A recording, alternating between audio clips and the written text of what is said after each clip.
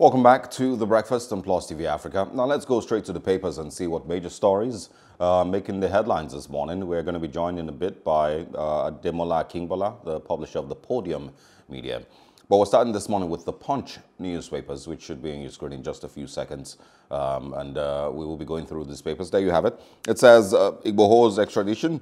Buratai pushes move. Activists team meets Benin's officials. Fights process.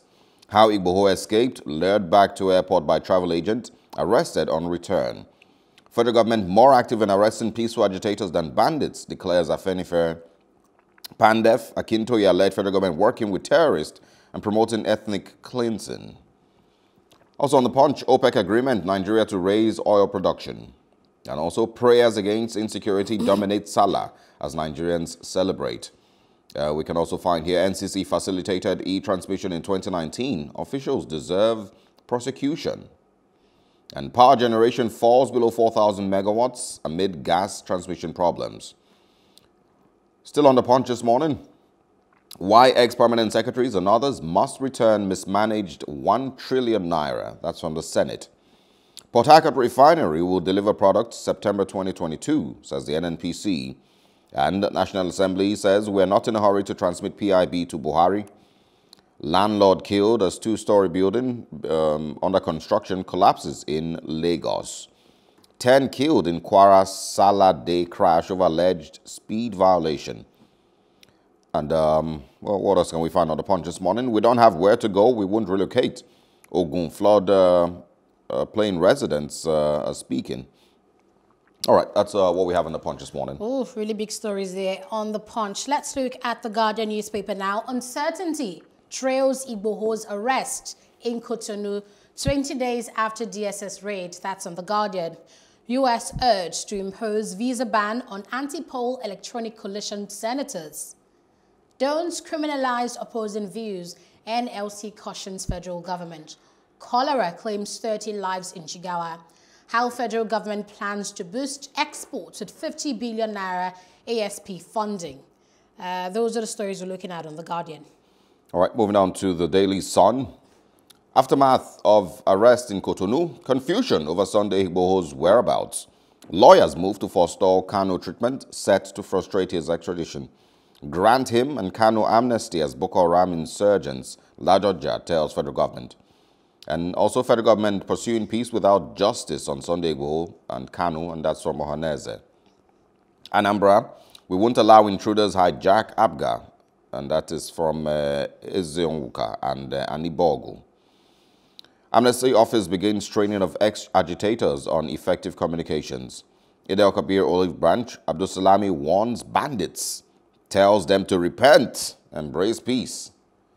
Sultan and governors task leaders on selfless service and peace and unity. 2023, you can't win presidency, tells PDP, or you can't win presidency, tells PDP, says opposition party nursing false dream. And also Nigerians leverage 50 billion naira NAPC facility to boost non-oil exports. Let's look finally at the Nigerian Tribune. The headline reads, Igboho chained like animal in Cotonou, lawyer alleges. May appear in court today. Afenifere Middlebelt Forum, Ohaneze, Ozekome blasts FG.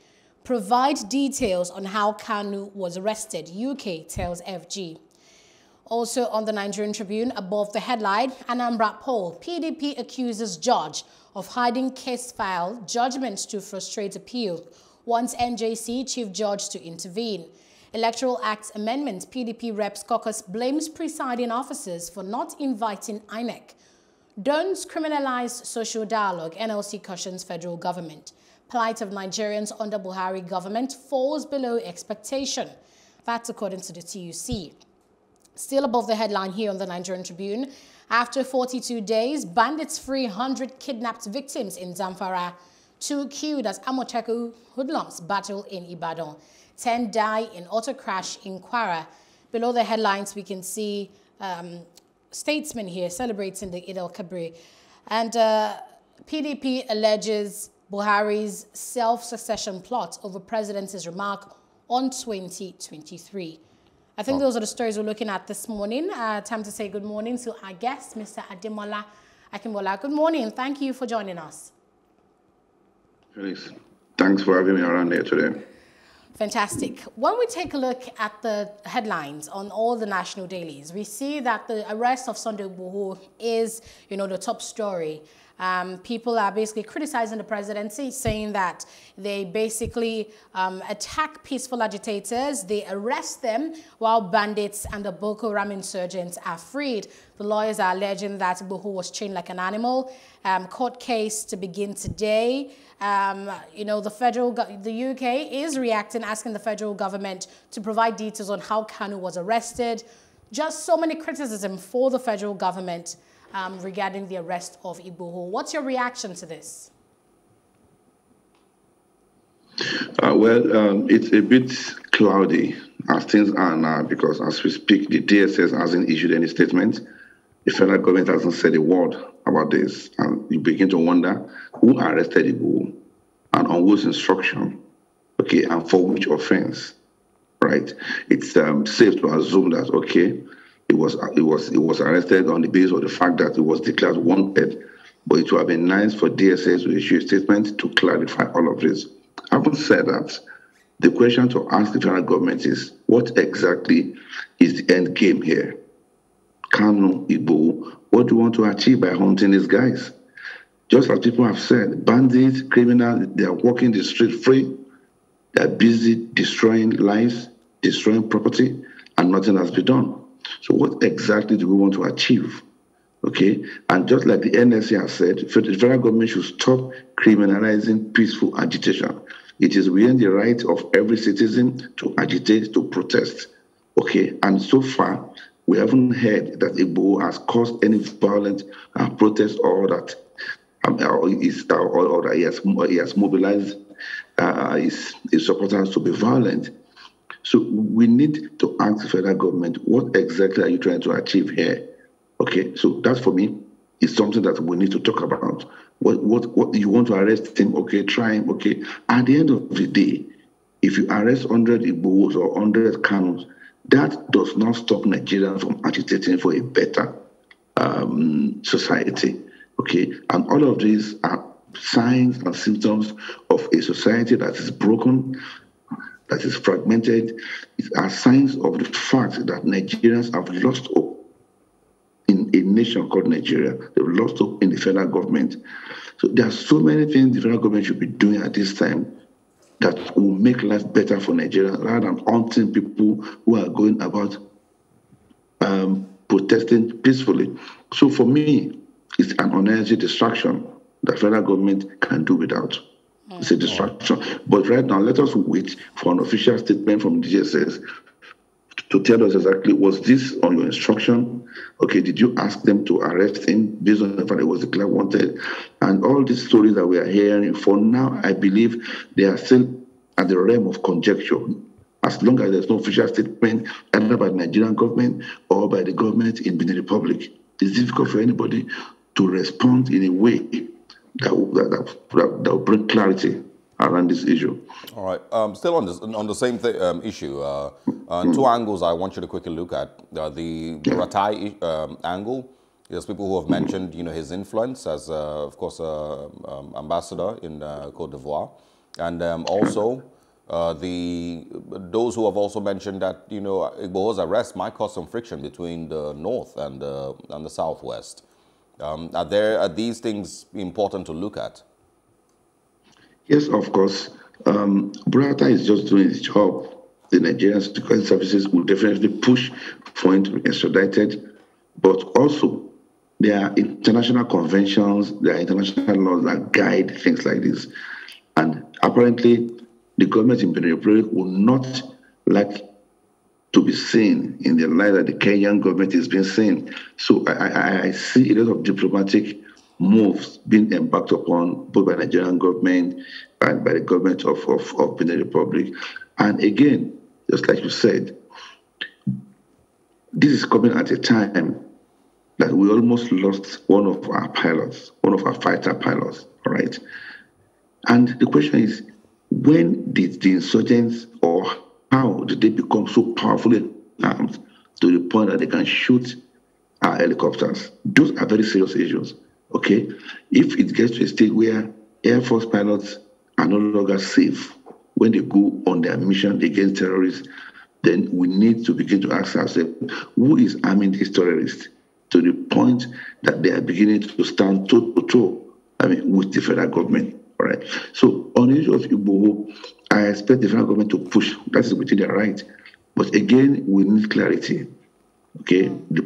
For me, the entire process is shrouded in mystery, shrouded in so much secrecy that we need a statement either from the government of the Republic or from the federal government of Nigeria to tell us exactly what's going on.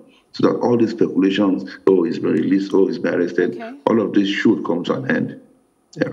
Okay, so in the midst of all this insecurity, we still have the ruling All Progressives Congress, show, lots of confidence that they will, still hold power in 2023. We have a statement here. It's on the Daily Sun. The headline reads, 2023, you can't win presidency. You can't win. Presidency tells PDP. And we hear Garba Shehu telling the opposition that they're nursing a false dream.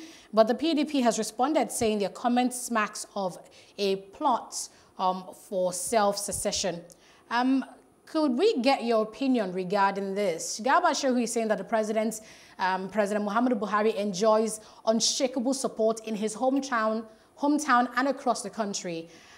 Do you think this is the reality, that the President enjoys unshakable support and that the masses will never abandon President Buhari's leadership and the APC come 2023? These are quotes from Garba Shehu. I'm more concerned by the fact that the APC is insensitive. This is not the time to talk about we are going to win this election. That statement is ill-timed, is grossly irresponsible on the part of the APC. Nigerians' concern today is security. Okay, security and a better quality of life. All right. Who wins the election is a matter for the electorate to decide when the time comes. In 2023, that is if the votes will count again. Okay, and that just shows you that for politicians, the only thing that matters to them is to win elections. Lives are being lost, they are not interested. It rained in Lagos 2 days ago, everywhere was flooded, they are not interested. Okay, the price of goods and services are skyrocketing, they are not interested. Okay, and statements like this put the INEC under undue pressure. If a ruling government says you cannot win, how did you know? So for me, it's just soundbites that we need not waste our time on. It's an irresponsible thing to say. The timing is grossly, it's wrong timing, and it's symptomatic of the insensitivity that Nigerian politicians have come to be known for over the years. Right. Okay, so it's not. There's also something on the Punch this morning that says power generation falls below 4,000 megawatts as amid gas transmission problems. 2021, Mr. Akinbola, we still have these issues, pretty much same with where we were in 97. It doesn't seem like a lot has changed with regards, generation of power and being able to properly utilize the gas resources that we have in Nigeria. You talk about 1997. Have you forgotten the song by Fela in the 70s? Light in come no day, fight water in no day. Light. We are not making any progress because I can't even see any plan. In terms of power generation, I cannot see any plan that is being followed. Okay, if there's a plan and we can see that this plan is being well implemented, everybody will be hopeful that, okay, in another 2 or 3 years, this is where we will get to. Most times, these promises are empty. When government officials say in 2 years' time, we increase generation 6,000 watts, let us ask them, where is the plan? Where is the plan to achieve that? It's not enough to announce goals or objectives. Where is the plan? Okay, and if power generation falls at this time, it shows that nobody is really in charge. Everybody is busy doing politics. Everybody is busy chasing Kano and chasing Igboho. Nobody is interested in how this will be achieved. And whoever is in charge of our generation, we need to ask them, where is the blueprint? Where is the blueprint? Okay. Do you think it's a problem that do you think it's a problem that, you know, the electorate, the National Assembly, and the government itself doesn't have particular standards with which they govern? They don't set particular goals, you know, for each office. You know, a minister doesn't have a particular goal or a target that he wants to reach in 4 years or 8 years of being there. So, you know, you have a person be in one position as a minister, and after 8 years, nothing changes with regards electricity generation or anything. And they go and we call them ex-minister. Yeah, exactly. Every government that has come into office in Nigeria, they have operated based on empty promises. Nothing like key performance indicators, nothing like targets, deliverables. Okay, even where they are announced, nobody is holding them accountable. And that comes down to the electorate, you and I. We're going to gloss over these issues again 2023. We're going to elect them. And the cycle continues. Okay, we are not holding them accountable. So a minister promises this, it doesn't deliver, and life goes on. All right? Another minister comes, makes a promise, it doesn't deliver, life goes on. But the buck stops on the table of Mr. President. If you have cabinet members who are not delivering, who are not performing up to the expectation, you ask them to leave. But that is not happening in Nigeria. Nigeria is the only place where we reward failure. Service, in public service, we reward failure. Okay? Some service chiefs did not deliver. We asked them to go and we rewarded them with ambassadorial positions. So Nigeria rewards failure. Nigeria encourages failure. If a minister did not perform, another one gets there, it will just going to continue that tradition of non-performance. So we're not holding them accountable. The National Assembly is not, I mean, we've said that here several times. We do not even have a National Assembly. What we have is just a gathering of overfed lawmakers who are more interested in what gets to them. We don't have a National Assembly. They have committees that should provide oversight functions. What are they doing? Nothing. They are more interested in collecting contracts from the parastatals under their ministries. Nothing is being done. I'm sure you've been watching the Dr. Fauci grilling by the U.S. Senate.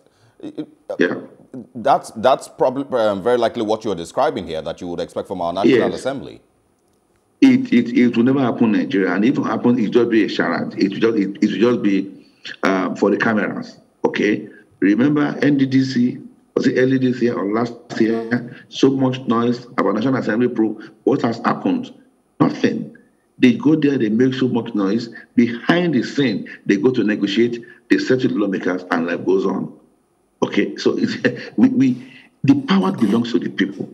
The day we realize that we, the electorate, we hold the power, that is when Nigeria will be liberated. As long as we allow lawmakers, as long as we allow those guys that do not care about our interests, as long as we allow them to decide the direction that this country will go, we will not make any progress. Power belongs to the people. Everywhere, all over the world, power belongs to the people. The ballot box is the most powerful weapon of effecting change. When are we going to start using this power in the right way? Okay. When are we going to have youth who would reject gift so that they could vote according to their conscience? So if we blame the leaders, if we blame them for not performing, let us blame followers for not holding leaders accountable. 50-50. We are all in this together. We've all been responsible for where Nigeria is today. If you blame the leaders, blame yourself as a follower. What have you done? What have I done? Nothing. Basically nothing. So, Mr. Akinbola, on the Daily, on The Guardian, there's a story that reads, U.S. urged to impose visa ban on anti-poll electronic coalition senators. That story is repeated also on, I think, the Nigerian Tribune. So basically, there's a group that's saying that these about 52 senators that voted no to electronic transmission of results, that, the U.S. should deny them visas. Do you think this is one way that, we can begin to, get accountability from our lawmakers, or do you think there's other ways we can do this? as far as I'm concerned, that call is not reasonable, because these lawmakers, they reserve the right to vote for against a particular bill. What is more important is, for INEC, okay, to prove to the whole world that it is truly independent.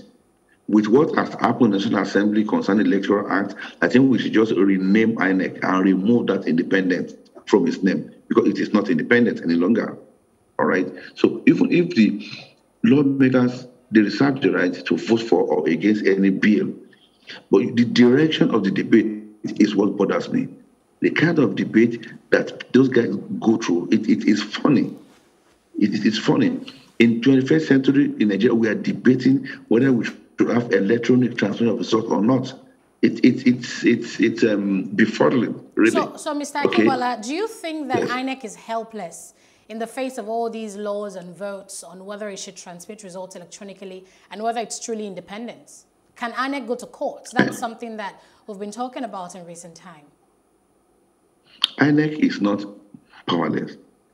The fortunate thing is that does INEC even realize the power that it owes by the statutes that set up INEC? Does INEC realize the influence and the extent of its own power? That's the question. I'm not sure it does.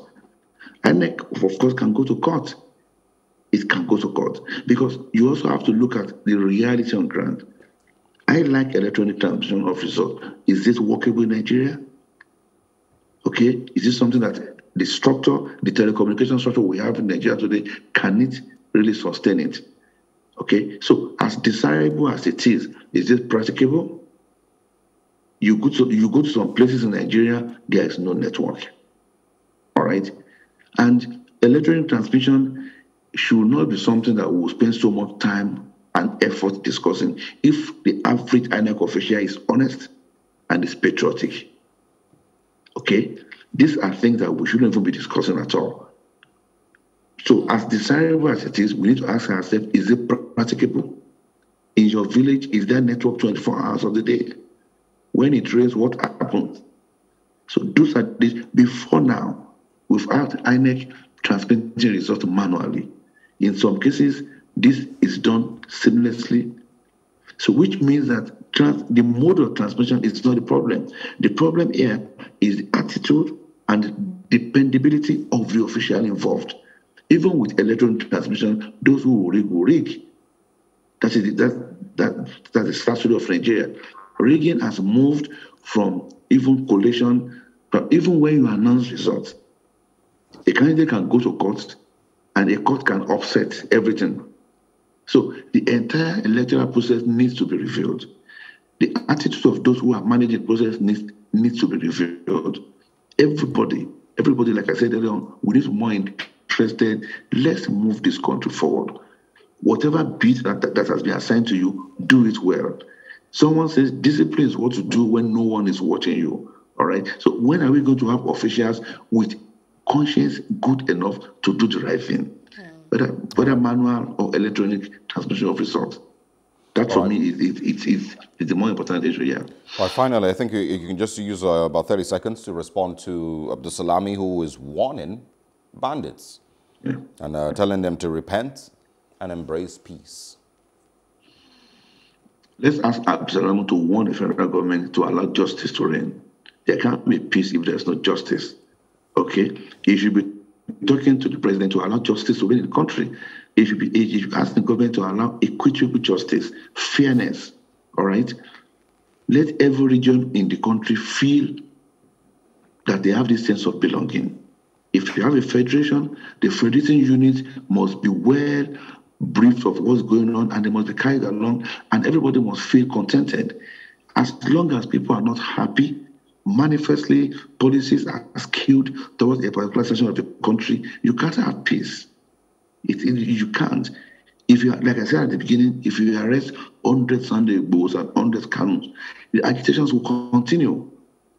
It will continue. And when you try to criminalize peaceful protest, then you are actually challenging people, you are encouraging them to become violent. I would not preach violence, I do not support violence, but there are better ways of managing these issues than the way the federal government is going about it. All right. Why don't you invite Kanu and Igboho and their team? Invite them to a live debate or a live negotiation, and let's all agree on what are the demands. Look at NSAS, long list of demands. How many have we met? All right. So Ademola Akinbola, thank you so much for your time this Wednesday morning. Thank you. Thank you. Truly appreciate it. Thank you for having me. Happy Salah once again, and beautiful day ahead. Well, Aneta will have to bring the meat before I say Salah to her. Thank you. Thank you, guys. Bye. All right. Bye-bye. Okay, so we'll take a break here to go back in time, and I'm going back to the year 2012. And this almost relate to the story we talked about today regarding Jeff Bezos going out of space. Yes, it is. We'll be back after the short break.